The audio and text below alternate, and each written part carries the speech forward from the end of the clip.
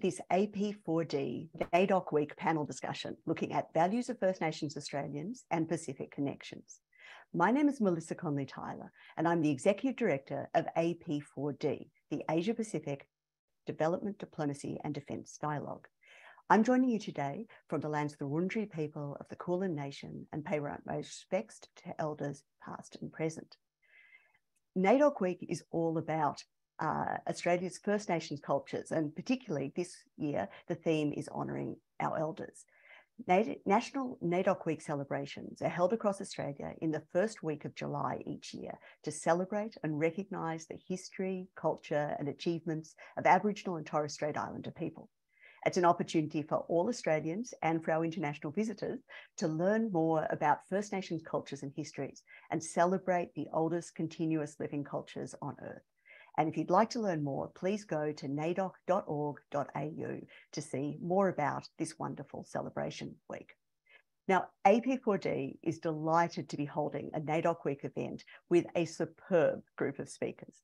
So we warmly welcome Australia's inaugural Ambassador for First Nations Peoples, Justin Mohamed, from Department of Foreign Affairs and Trade, Office of the Pacific, Gender Section, we have Jane Bastin-Sikimeti.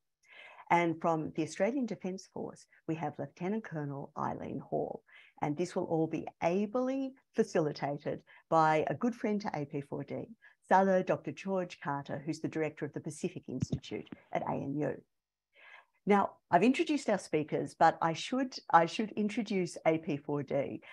We're still a very new organisation, and I'm sure a number of the people on the call today would not be aware of the work we do.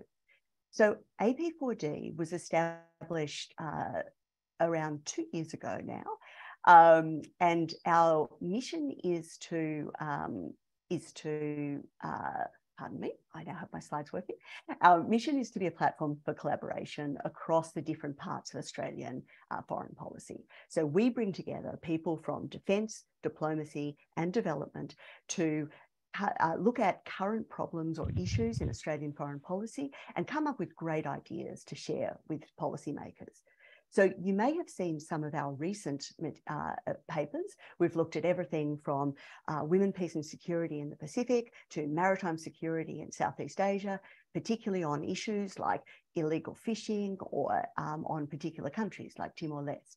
And across all we do, we focus on this idea of using all tools of statecraft. How do you bring together defence, diplomacy, development, and the other things that don't start with D to try to maximise Australia's influence and engagement in the world? You may also have seen some of the work we do to take the ideas from the experts into the broader space. And we, of course, work very hard to make sure that the ideas that experts come up with go into various policy discussions. And if I may say, it's delightful to see a number of the people who've been involved in our working groups in recent months on the call today. We would count our success that we see more and more that from both sides of politics, you are seeing this use of all tools of statecraft language, respecting and resourcing, understanding the importance of coordinating the various parts of Australian statecraft. And we will continue to push that idea as much as we can. If you would like to find out more about AP4D and what we do, you can see more on our website. But honestly, I think that's enough from me. We have such a wonderful group of speakers, we want to go straight to them. So if I can, without further ado, talk, on behalf of both AP4D and the Office of the Pacific, who we're partnering with for this event, introduce our fantastic panel. And I will go over to Salā Dr. George Carter. George, if you could take it away and help explain a little bit more about what we're doing today. Thank you, George. Thank you, Melissa. Tulona pa ia malu fatalo fat for Ilafia malo for lao soifua maua malangi ma. With utmost humility, I'd like to firstly acknowledge the elders and people of Avarua Rarotonga here in Cookie Airani, or the Cook Islands, where I'm joining us today for this important webinar. Moreover, in this special week of recognition, celebration, and hope, I'd like to acknowledge the traditional owners of the countries and nations wherever you are. If you're in Australia or through our communities across the Pacific, wherever you work today. And also acknowledge our First Nations people here joining us online. Now, Awadua is a spiritual land and land of connection. It's the land of two harbors here in the Cook Islands. With this natural geography of two bays, this land has seen people come and navigate as ocean navigators from Polynesia and across the Pacific, who have traversed and connected these lands for thousands of years. So it's only humbling, but also with great joy that I'm joining through this connection of learning, yarning, talk o Talanoa by online from Awadua, Cook Islands. Kia ora. My name is Salā George Carter. I'm not one, but of many connections. Proud to be Samoa, but also blessed to be Samoan, Tuvalu, in Kiribati, British, and some Chinese ancestry. I'm also proud to work and live in Ngunnawal and Ngambri land, or Canberra, where I'm a research fellow at the Department of Pacific Affairs, but also the director of the Pacific Institute at the Australian National University. It's a privilege to be here and learn from our esteemed panelists on NAIDOC Week, celebrating the history, cultures, and peoples and contributions of the oldest civilization, and for us, our connection. Now, as Melissa alluded to, the theme for NAIDOC this year is for our elders. Now, for me, in Samoa, or in the Samoan language, it translates to Oleao Amatua, the wisdom of elders. It beckons a deep learning journey and the blessing of elders to breathe life into the future. It is more than just about the reflection of sacrifices, achievement, challenges, or the injustices endured. But we can also say it's a call of action for respect, trust, resilience, innovation, and connection for our future generations. Through acknowledgement and deep learning from our elders, their ways of knowing, we may find healing or inform a renaissance and build connections that underscore our common relationships. Now, this is very much part of my research and teaching on the Pacific, through the states and the people's engagement in international politics, whether that be in climate change, regionalism, or geopolitics. I've come to find that much of this engagement and decision-making is beyond the transactional, economic, political, or strategic interest of a state. Equally paramount in the formation and implementation of Pacific state foreign policies is the intrinsic balance, interplay, and the role of culture. Again, it underscores island worldviews in maintaining its relationships. Relationality in international relations recognize the importance of ongoing relationships by peoples, actors in international spaces, the processes in terms of relations in motion as ontologically significant, and not only recognize the material capabilities, but also the perceptions, positionality, practices, and norms of Indigenous people. One way in which I am part of a community of researchers from across the Pacific, including First Nations, Aboriginal and Torres Strait Islands, we are unpacking relationality through the study of diplomacy, a body of work which we call oceanic diplomacy. We have defined diplomacy more broadly to be the social institution existing between not just the modern state, but moreover political communities. This includes ancient civilizations, inter-island and tribal exchanges of communities over seascapes across the ocean, and of communities of landscapes through mountains and desert communities. These systems, past and present, have managed and governed interactions through them on such matters such as trade, exchange, sacred events, access to resources, movement of people, conflict resolution, reconciliation, and the conduct of war and its aftermath. Oceanic diplomacy explores the practices that allow and maintain relationships across the most diverse communities of the Pacific Ocean continent, and the diverse with over 250 nations of Aboriginal and Torres Strait Island nations in the land continent. Seen in this way, diplomacy is first and foremost a culture that exists between communities, a set of rules and norms that shape or manage interactions between these political communities. We find that these alternative ways remain relevant and important today in what we call diplomatic pathways. These diplomatic pathways have informed and guided societies, not just for the last 50 years since the modern state came about for most Pacific Island nations, but for thousands and tens of thousands of years. The customs and practices and values, they are not necessarily written in books, but enshrined in our artwork, passed down orally through our chants and storylines, and breathed into life by the wisdom of elders. Now, in celebration of NAIDOC Week, we explore Australia's First Nations approach to foreign policy in the Pacific by focusing on Indigenous values underpinning connections with our region. Today, our panel will focus on cultural values of First Nations and how they connect with the Pacific. We shall explore this through engagement across 3Ds, or international relations, diplomacy, development, and defense. It's now my pleasure to pass on to our panel members to introduce themselves.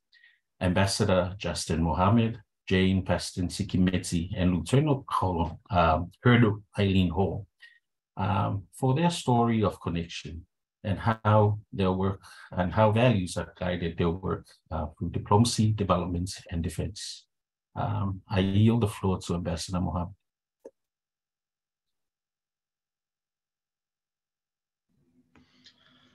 Thank you. Thank you for the introduction. And I'd just like to also acknowledge traditional owners of the lands which we're all meeting on and pay my respects to elders both past and present. I'm here on the Ngambri Ngunnawal lands here at a balmy 7 degrees. So I'm sure many of you may be coming from warmer places, but so glad to be here with you. As mentioned, I'm the Ambassador for First Nations people in Australia. My name's Justin Mohamed. I'm Garangarang from Queensland, but in the last more later years of my life, I've been living down here in the south of Australia in ACT and Victoria collectively. So the role that I have as a First Nations ambassador, this is an inaugural position in Australia, and from what I can understand and speaking to other countries and their delegates, it seems to be the first of its kind in the world. So the role that we have here is really to embed First Nations perspectives into Australians' policies. As you can see, this is a role which has been appointed by the Minister of Foreign Affairs. And in our landscape that we have here in Australia, it's the very first time that this type of position has been appointed from a Minister of Foreign Affairs. So very new in the space of the international engagement.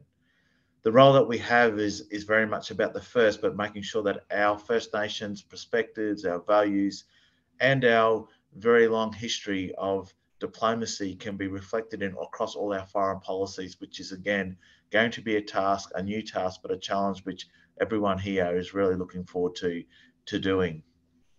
In saying that, this role itself is to increase our First Nations people here in Australia, of our connections with the rest of the world globally, but very importantly in the Pacific, and how we can have First Nation dialogue, but to bring and connect and to rebirth, I could say, those hundreds and sometimes in some cases thousands of years of connections that our forefathers and mothers have had between our countries, to include that now into our work that we're doing in this contemporary world that we live in 2023, and looking at the many issues that face us here in the Pacific and also globally.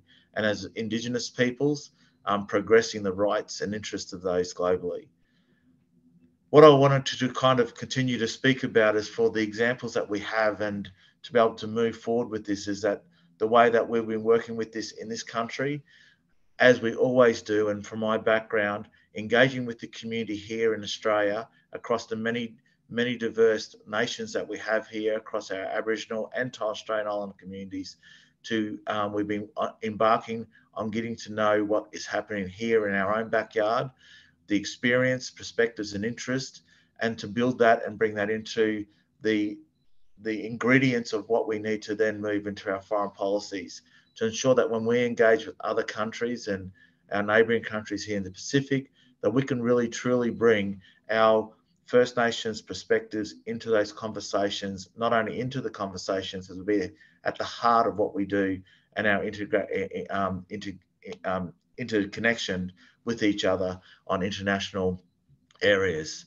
And that is part of our engagement, is not just through our peak bodies or representative bodies, they are very important, but is to speak with, as you can see in this picture here, some of our most youngest members of our communities to our most senior and our elders, which NAIDOC Week is acknowledging their tireless work with our elders and everyone in between that, to ensure that we can bring the diversity that we have as First Nations people to the rest of the world and to your country, into the Pacific, as we kind of embark on how we can bring our knowledges, our traditions and our values and our expertise to these very global issues that we face and that we're dealing with together. So some of the areas which we are going to embark on in this case, obviously areas of trade and climate, human rights, gender, health and justice is just some of the few which we're working through. But we are really doing this not as this office, as First Nations Engagement Office, and my role won't be the only part of Western Australian government, but it's here to ensure the Department of Foreign Affairs and Trade that our whole department takes a First Nations approach in one working with in the Pacific, but in broader than the Pacific, and ensuring that we promote our First Nations rights globally, and we do that in a First Nations way of using the many, many years of expertise that we have to address those issues that I've mentioned. So with that, I might leave it at that and be happy to answer questions, but thank you so much for the opportunity here today.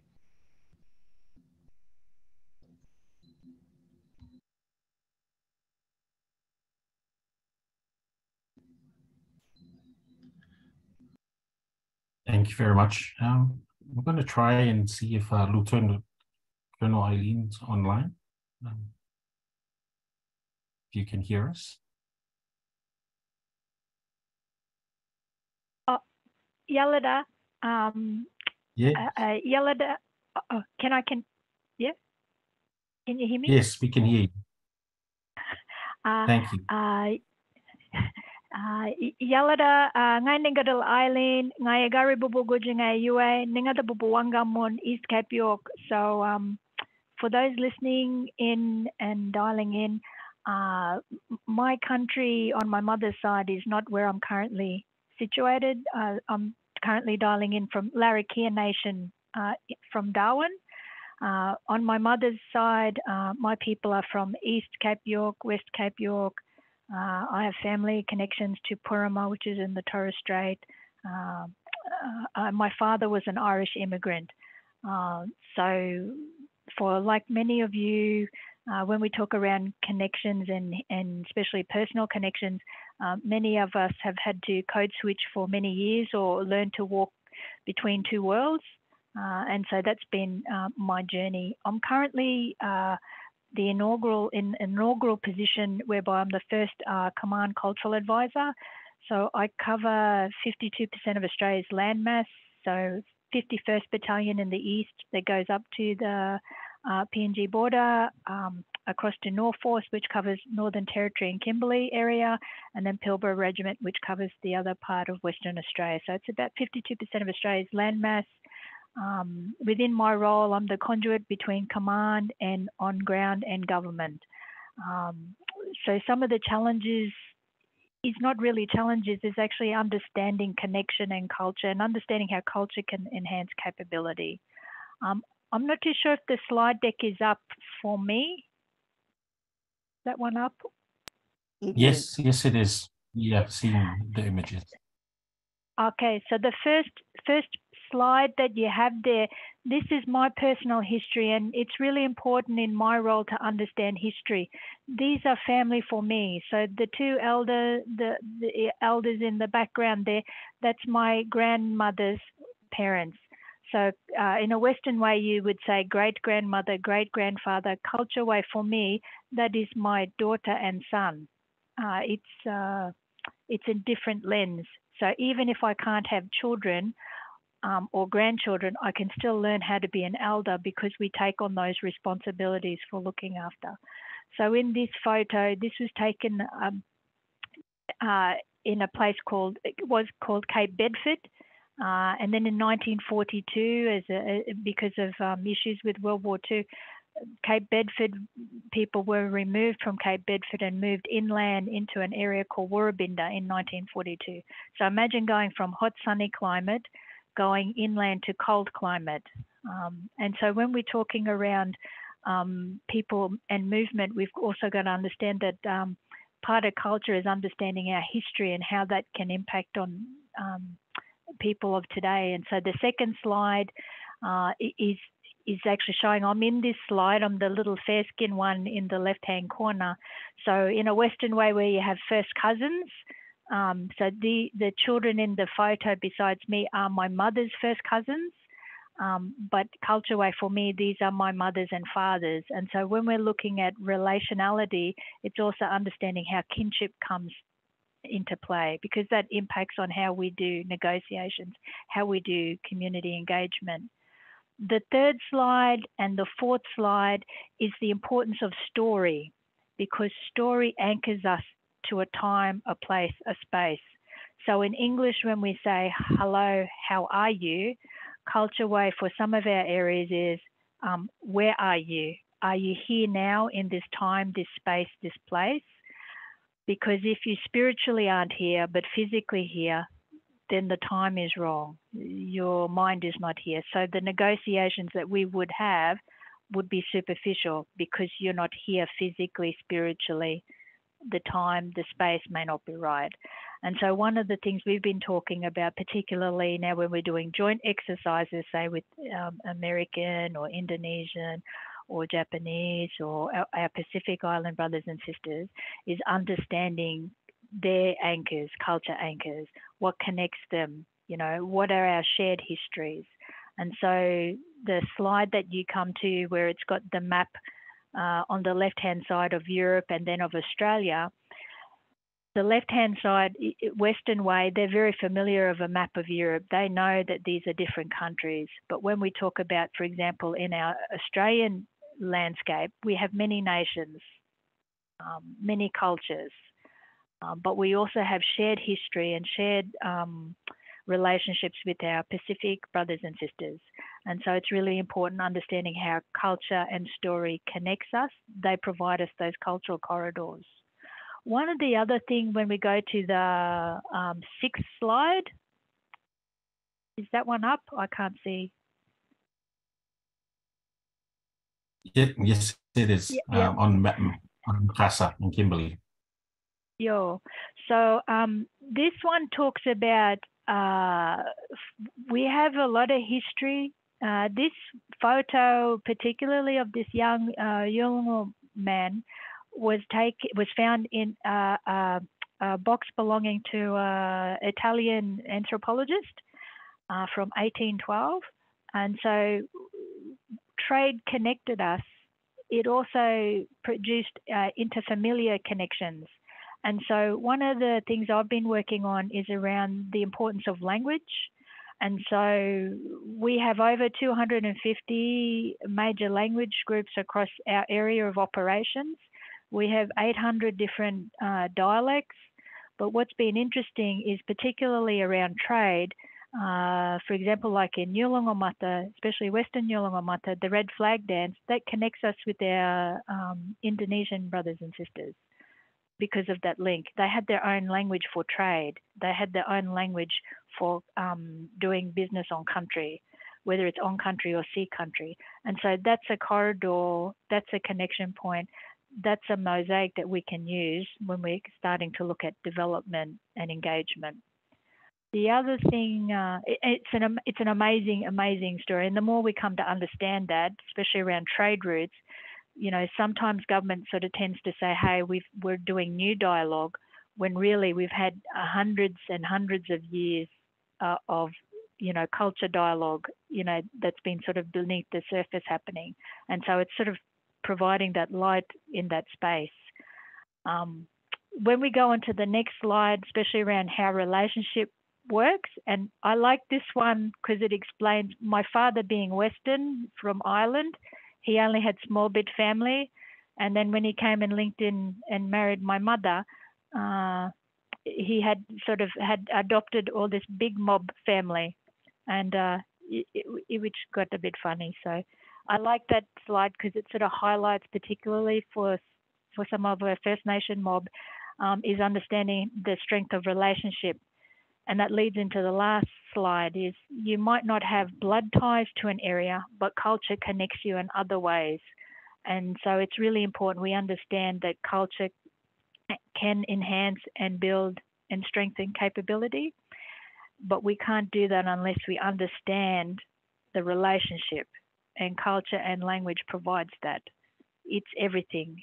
The other thing I would put to you all is the work that we've been doing is also understanding how important it is around culture safety, because you can't begin negotiations, you can't do engagement on country or with other spaces unless you provide a culturally safe space for those,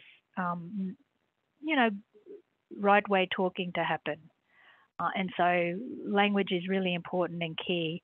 And I'll talk a little bit later about some of the work we've been doing with our other brothers and sisters around connecting and using culture as a way to connect them into our relationship circle. I hope that made sense. Hello, Faftai. Thank you very much, Eileen, for your sharing. I'll hand over to Jane. Thank you, Jane. Thank you. Good morning. There have been acknowledgements of country this morning, but following on from Eileen, language is really important. And so I'd like to start with an acknowledgement of country in Ngunnawal language. And I thank the Ngunnawal teachers and elders who shared their language to enable us to speak and hear it today.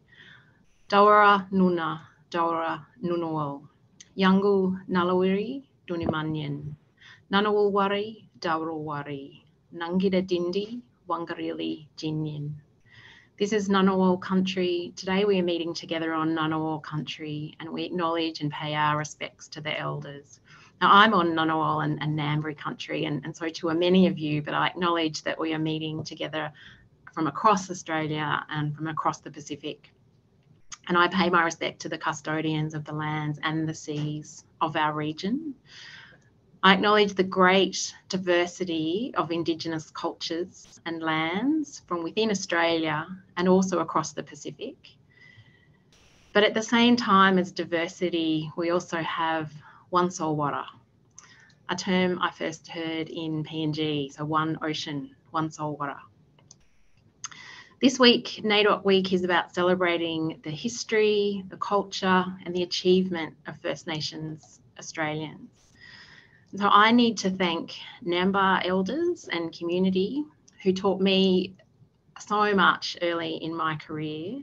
So I worked in Brewarrina in northwest New South Wales early on in my career. And they taught me so much about the strength of community, of family, and inclusive governance. So I wanted to pay respect to that teaching that has really taught me and informed the way that I've gone about my work since. A little bit about me. I'm an Australian woman of Pacific heritage. So my father met my mother when he migrated to Australia in the 70s from Tonga. And I grew up in Western Sydney in Darug country. You might be wondering why I'm on the panel today. I wondered that myself. I think I'm the D for development, following our Ambassador Mohamed and Lieutenant Colonel Eileen. I'm very aware that I'm not a First Nations Australian person. I come to the panel today to learn. So I'm really keen to learn from our Ambassador and from Lieutenant Colonel Eileen Hall, from you, Salā George Carter, and from our partnership with A4PD. So I come today to the panel in the spirit of dialogue, of Talanoa and a yarn, and to celebrate the strengths and achievements of First Nations Australians this week on NAIDOC Week. So I'll share some examples with you of connections between First Nations and Pacific peoples that I'm aware of in the work that I do in the Office of the Pacific, and they're connections that make our policy and program work stronger and more effective. But just before I start those examples, I'd like to give a big shout out to my colleagues in the Indigenous Peoples and Cultures section in the branch that I work in the Office of the Pacific Development Branch. So big shout out to Emmy Tagi, Mitchell Gonda, Carlo Tafolo, Devlin McClarty and Julianne Cowley. Thank you for all the work that you do. My first two examples relate to gender work. So late last year, the first meeting of the Pacific Women Lead Governance Board was held. This is a governance board that gives strategic direction to a program called Pacific Women Lead. It's a regional program that has the aim that Pacific women and girls in all their diversity are safe and share equitably in resources and opportunities with men and boys. And at that board meeting, it was held in Fiji, actually, I think it was Nandi, not Suva, but Australia was represented by the Assistant Minister for Indigenous Australians, Senator Malarndirri McCarthy. Senator McCarthy introduced herself to the meeting in Yanyuwa language, her language, and talked about her country and highlighted her connections to people as saltwater people. It was a really meaningful connection, and the meeting led to an invitation for a First Nations Australian to join the Pacific Women Lead Governance Board, which would enable two-way dialogue and learning on Indigenous experiences in relation to women's leadership, women's rights, and governance through the board experience itself. So the process for appointing a First Nations person to the board is currently underway, and we have really meaningful connections to look forward to as that appointment comes into place and the board continues its important work. Another example is that Senator Malarndirri McCarthy led Australia's delegation to CSW, the Commission on the Status of Women. So it was a meeting held in New York at the beginning of the year. I think it might be one of the largest gatherings in New York other than the United Nations General Assembly Leaders Week. And at CSW, Australia and New Zealand were able to support the Pacific with new language for CSW on the significance of sea and maritime and climate change. The significance of Senator McCarthy representing Australia as a First Nations woman in the region and globally was really appreciated by Pacific partners. I think the significance of that representation was really noted. My next example that I just wanted to touch on is the 2050 strategy for the Blue Pacific continent. So it's a Pacific Island Forum strategy document, and Australia is committed to this document. And when we read it, I think it's really important that we read it as members of the forum. We're not reading it about the Pacific, that's about Pacific Island countries out there, but we read it from a perspective and think about what it means for us in Australia. And it highlights the importance of cultural values in all the pillars, so including the people-centred development pillar. And when we read the values statement from an Australian perspective, that we treasure the diversity and heritage of the Pacific, and we seek an inclusive future in which our faiths, cultural values and traditional knowledge are respected, honoured and protected, I think about the opportunity that we have with our Ambassador for First Nations, his office and a First Nations foreign policy to make much stronger connections between traditional knowledge and cultural values between Australia and the Pacific. And my final example, I guess, is an expression of that valuing traditional knowledge, and it's in relation to disaster risk resilience. So both in Australia and the Pacific, this is a critical issue. There was a disaster risk resilience conference hosted in Brisbane last year in 2022, and there were really strong examples of practice shared there from both Australia and across the Pacific.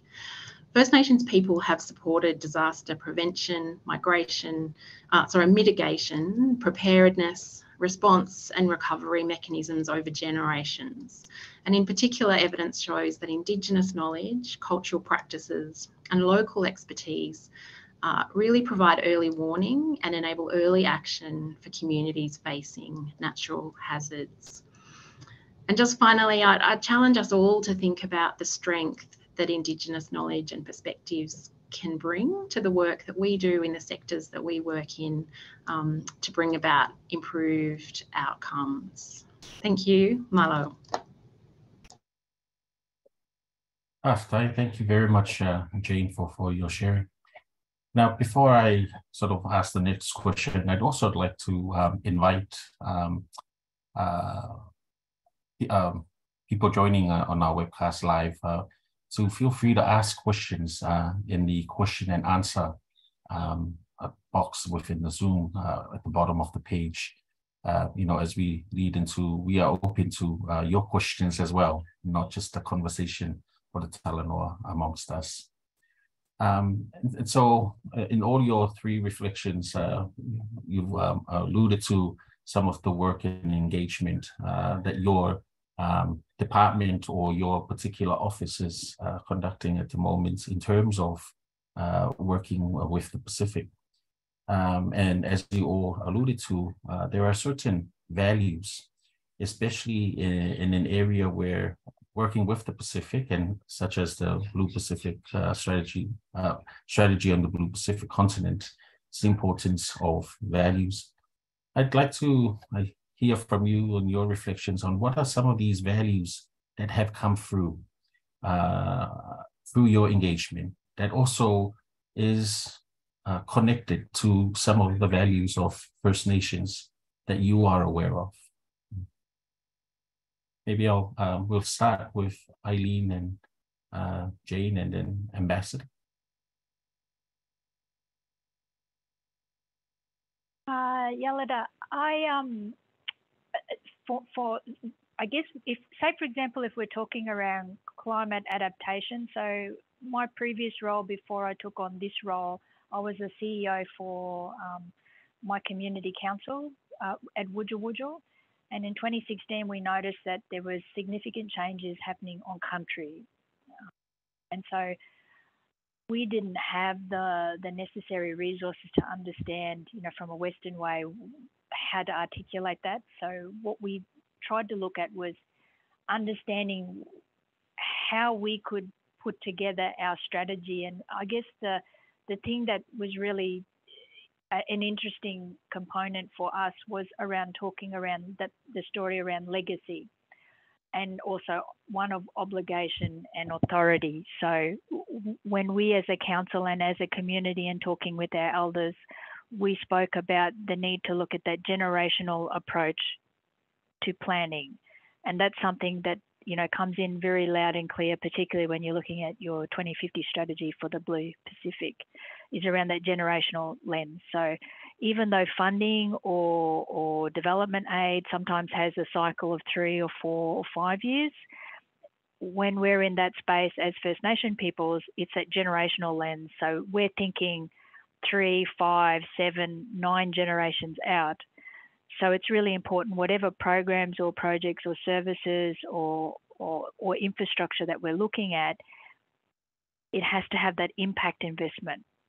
So if I take $20,000 today to build a particular shed or something like that, am I going to see the impact of that investment in 3, 5, 7, 9 generations time? Well, the answer is going to be no.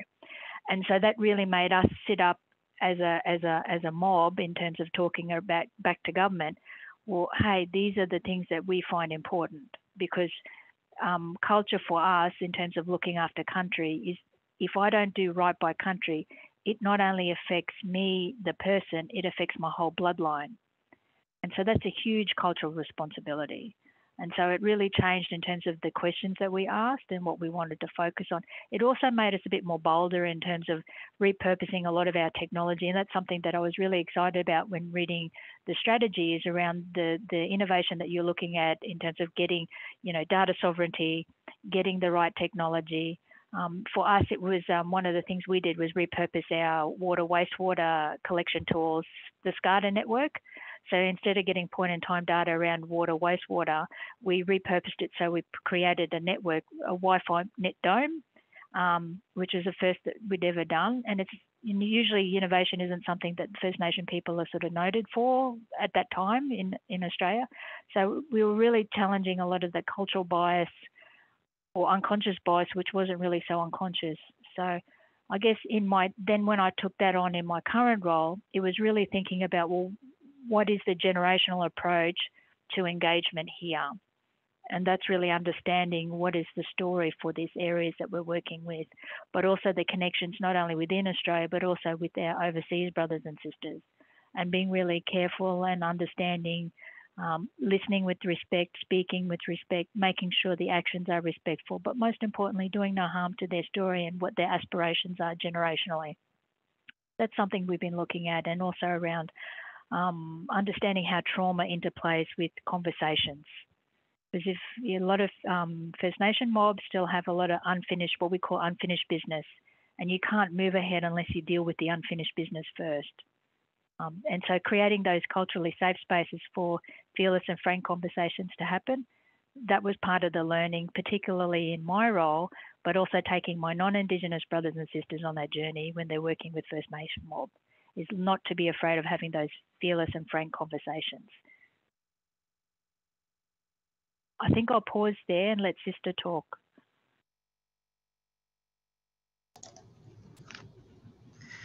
Thank you. Yeah, look, building on that, I'm reflecting on conversations that we've had in relation to gender equality with the region. And I think one of the messages that we've heard is how important it is for Australia to acknowledge and recognise, I guess, the context. You know, so when we're having dialogue, when we're talking to Pacific regional counterparts or in the different country contexts, that we really acknowledge the context of the discussion, which makes me think about the conversation that we'd had earlier around sort of place. So the importance of, you know, where people are at, either from a particular country or particular community or the region. So really valuing context. I think the context that we're engaging with people on. And the other one that I think is really key is in relation to sort of reciprocity and relationships. I think the importance of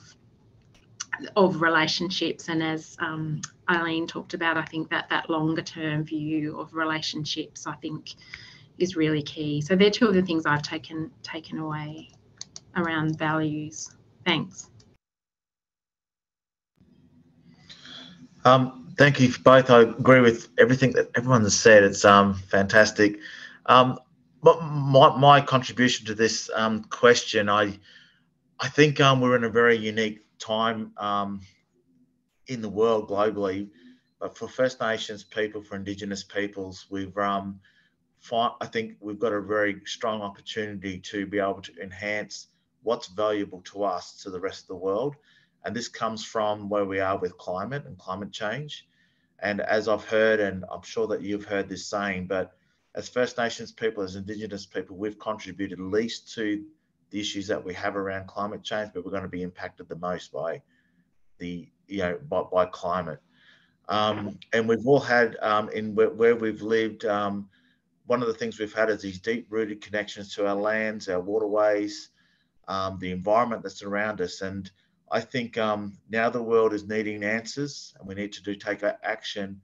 We as Indigenous peoples, as First Nations peoples, that our expertise and how we do this collectively is going to be something which we can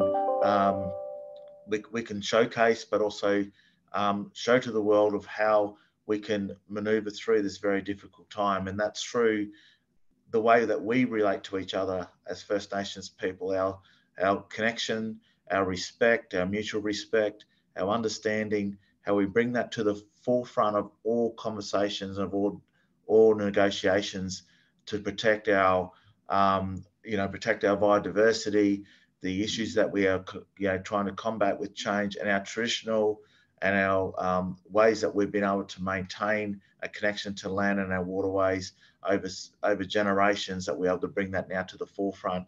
So how we do this, I think, is very much what we know innately in ourselves, how we communicate with our families, our communities, but now bringing that to a world stage or to a global conversation.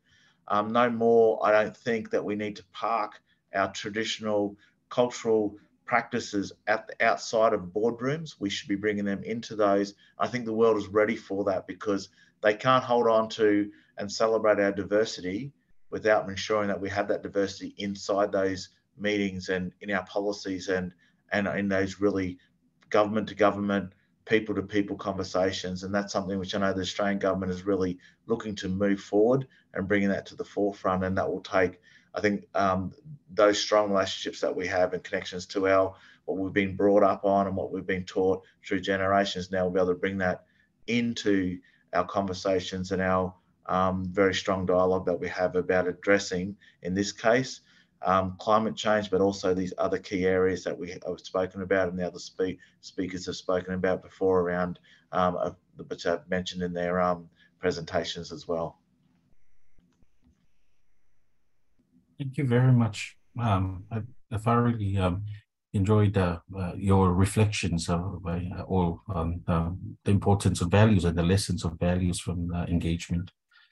We have a couple of questions from people joining the webinar, and I'd like to pose two of them right now, and leave up to the panel to answer which ones or answer both that links to some of your work, but also your views. One, is something that's common to all of us, that despite our value or recognition of all of the Indigenous knowledges, whether Samoan, Tuvaluan knowledge, or the nation of First Nations that you're from, we still exist in a world where it may not be valued, and that it sustains a status quo that sees us fighting within such a system. So how can, I guess the question that's asked is, how can we, if not break, how can we value our system or allow our Indigenous or traditional knowledge elevate or empower us in this, in such a system? The second is a question, sorry, and then I'd like to acknowledge that was from Navanita. Second question is from Jay Caldwell. This is specific to the ambassador, is do you think Australia does or can take a generational view to engagement with Pacific partners? So the question is about a generational view to engagement with Pacific partners. And I open that to our panel.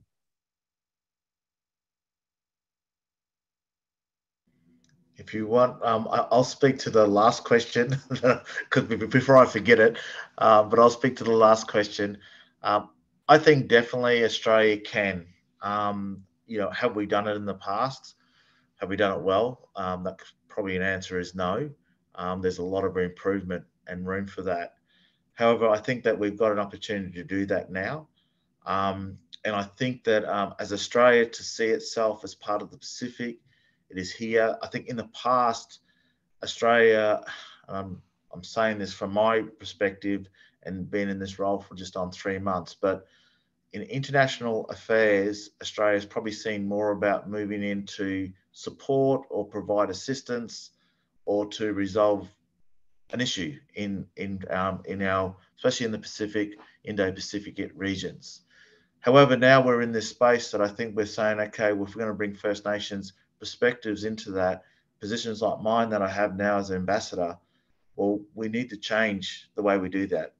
And the generational connections through this won't be just for my moment in the time that I'll have this role, but what I do now, and this is where I'm kind of bringing my traditional knowledges and what I've been brought up with and guided with, is that the platform we start now with will be there for the next generations to build up upon that. But also we don't make sure making sure that we provide the space for the generations to come onto this and be able to have the conversations and to bring their knowledges and new ways of learning to connection with our traditional knowledges. So the short answer is yes, but the key thing I'll leave you with, wherever we are and whatever roles we have, and I've got this challenge to myself, I'm not pointing the finger, I'm pointing the fingers back here at myself, is that when we have these roles or we get put into a position, especially around First Nations or Indigenous, and we have a voice, my challenge to myself, and I'm challenging everyone else, is that let's make sure we don't just follow the suit and try to build it within the square of this westernized system, that if they want us to be a part of stuff, they accept all of us, and we bring that change into the structures, into our policies, but also the way we do our meetings and how we take our time to make sure we build those relationships.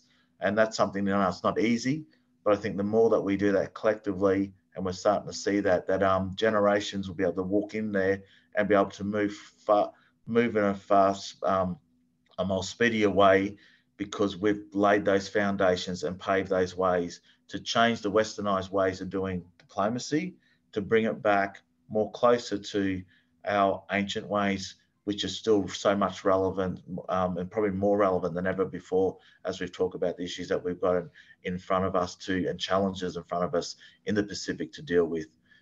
So I'll leave it at that.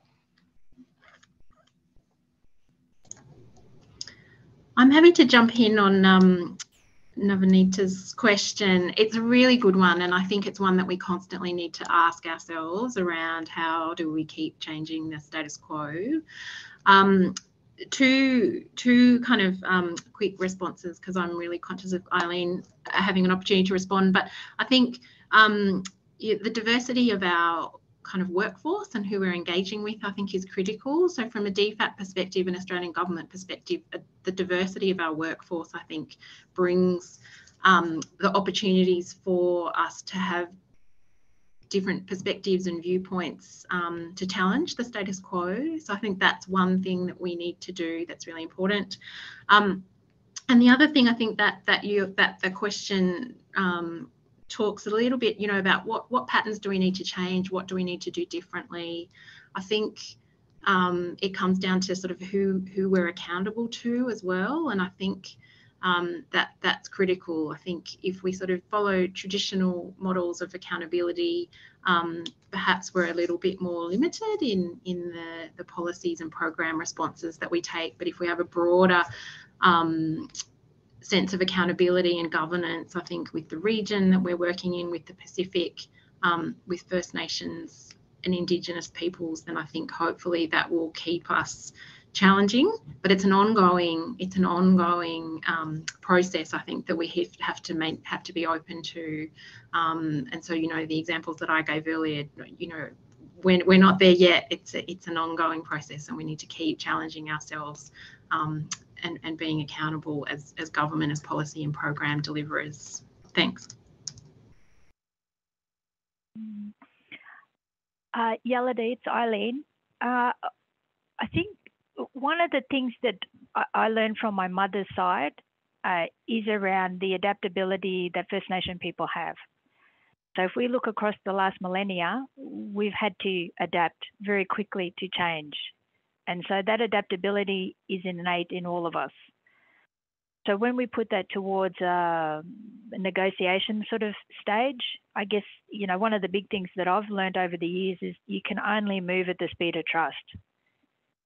And so if we're talking about introducing new ways, particularly if they're entrenched and embedded in foundations of culture, it's important for First Nation people's voices to be heard. And you can only do that at moving at the speed of trust. And so one of the things that, I'm really conscious of, and I guess I reflect back to work back in, my own community, is around sometimes you just got to really challenge what is the values that we're wanting to work with, and understanding that sometimes when we make decisions that we're not in that survivor mentality either. Sometimes we're pushed into a corner to make decisions on the spot, and whether they're the best decisions or not at the time, we have to understand that that's part of understanding what our own behaviours, and I guess picking up on what Sister said. So for me, the values is, this is the framework. I'm really, that 2050 vision that you have, that's pretty much laying out, this is our values, this is where we're heading.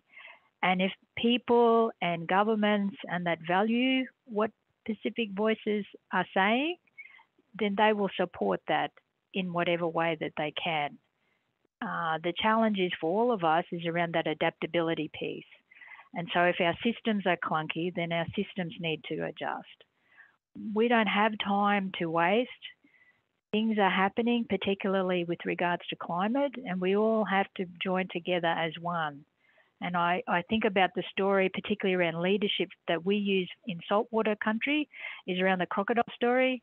Wherever the head will go, the body will follow. And the head isn't just representative of one person, it's that collective knowledge. And so that's important, that the collective knowledge is allowed to share, is allowed to understand together, because otherwise we're all going to miss out. The other story we talk about for leadership is the stingray story. And so when the stingray is threatened, the tail will come over with the barb to protect the head and the body. So what that tells us for leadership is you don't have to be the lead person. We all have a role to play in terms of protecting the body. You know, one body, many parts. And so it's important that we understand that as part of, you know, whether, you know, laying the foundations around values, you know, when we're negotiating, particularly laying the foundations for generational approaches. It's good questions. Thank you very much. Unfortunately, we've come to the last 3 minutes, but I do acknowledge there's some very important questions that had come through, and there's many more coming through. It only underscores the fact that we need to continue this dialogue and open this dialogue for more. But if I'd like to invite Ambassador to hopefully wrap up the session before we hand over back to Melissa. If you could make a response in terms of these two questions, because I think they're very, very important, and it's very much part of his work, is in terms of the foreign policy discussions, how do we manage vast diversity of Australian foreign national communities, making too many asks for our communities? But at the same time, it's another how question, is how can we better support a very diverse group of diverse diplomats coming through this time in Australia, and how do we better support these professionals? And sort of to wrap us up and before handing it back to Melissa. Thank you, George, for that. I'm going to probably keep this very simple, but I always kind of look at what hasn't been done or what we haven't included in the mix when we're looking to try to resolve or to improve something or to correct something that's happened. And one of the things that hasn't been in the in that mix or in the plan or in those in this work around our foreign diplomacy in this modern era has been the Australian First Nations people. This is one of the departments, and the minister, this is one of the areas that Australia has, or the Australian First Nations people haven't been a part of the structure. It's been done, that they've had international engagement, but usually outside of the government structure.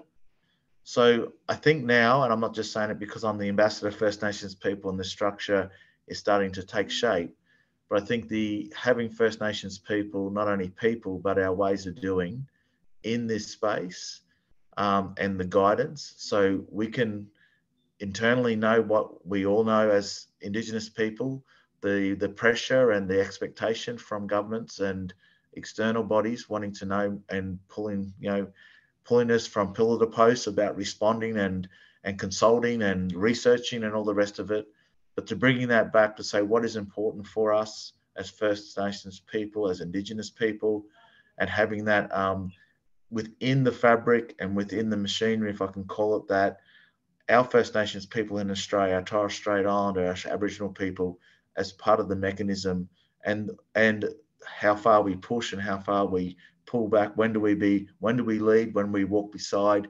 When do we walk behind? To our work that we do across the Pacific and with our brothers and sisters. And in doing that, I think that's the part that has been missing in a lot of the dialogue and the work that's happened across this area over the past decades. So bringing that back to the forefront is what my answer would be in doing so. And, when doing that, we may make mistakes, but progress in this area. And it's not creating something new. It's regenerating what we've always had in the Pacific, but bringing that into this new world that we live in now, that bringing that back into and having those guiding points again. And I think the other part, which I'll finish with this, but our sharing of stories across those waterways, whenever we sit with any Indigenous people, we connect more than we do disconnect, right? And bringing that back to the table. So the challenges that we face here in Australia, the challenges that are faced in countries which we are working in, we bring them back to the table and say how we work those together and those understandings. And I think that's one of the parts, the missing ingredients, a missing part of our foreign diplomacy over many decades now. And we're at this point of time that we want to bring that back into the center, into the heart of what we're doing. So I'll finish with that. Thank you so much to all of you, to Ambassador, to Lieutenant Colonel, to Jane, to Salā George, for sharing your stories today. I wanted to thank everyone on the team who made this possible. So for the DFAT, Office of the Pacific and First Nations Peoples teams, to AP4D team, particularly Tom Barber and Heather Rathel, thank you. And of course, thank you to everybody who joined us today. This is a record crowd, and I think it shows, just how much interest there is in learning more, in connecting more, in understanding this important topic. So if you would like to be part of more discussions like this, please do follow AP4D on socials, sign up for our newsletter on the website. Please stay in contact so we can keep this conversation going. And if I can say again that it has been such an honour to be able to celebrate NAIDOC Week with this superb discussion. Thank you all for joining us today.